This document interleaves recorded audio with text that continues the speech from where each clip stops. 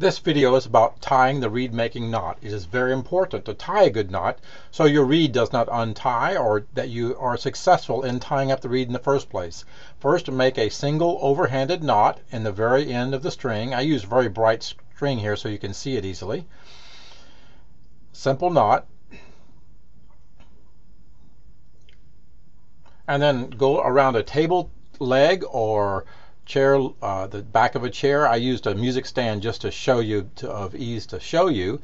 Loop your thumb underneath a string, or the string over the thumb, like that. Make an X with a string. You see the X? Just over on top of the thumb. Make an X with a string. Come around underneath and bisect that X like that, so a double X there. And that piece of string that I'm pointing to nearest the wrist, you're going to be going underneath that string. I'll demonstrate again. Once you get it, you'll be able to learn it very easily.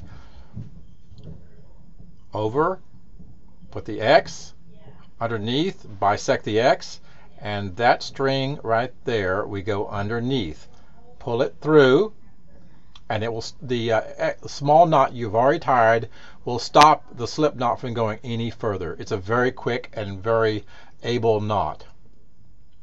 I'll demonstrate again.